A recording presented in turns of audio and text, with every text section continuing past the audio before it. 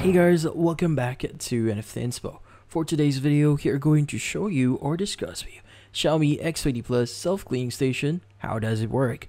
So, if you're interested, let's start our tutorial. Now in this case, you could actually utilize the self-cleaning station function here on your Xiaomi X20 Plus on the Xiaomi Home or Xiaomi Mi Home app. In this case, first you need to open the Xiaomi Home app on your phone.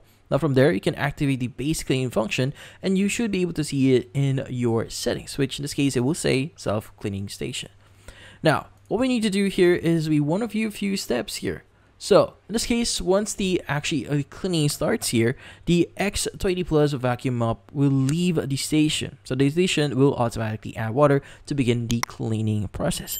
Now, by the way, for you to start or initiate the process, you need to first make sure that the vacuum mop is actually at the station. Now, to get it started, just click on Start Self-Cleaning Station. Now, in this case, once the station actually uses a brush or cloth to clean the mop pad and the tray for thorough cleaning. So this process takes around 3 minutes. Now, after the cleaning is complete, or in this case is done, the station pumps out the dirty water and gets rid of it.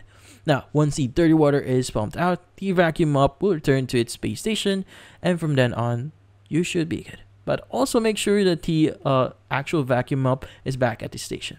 So in this case, that's about it. So hopefully this video was able to help you. Like and subscribe to NFT Inspo. Thank you for watching.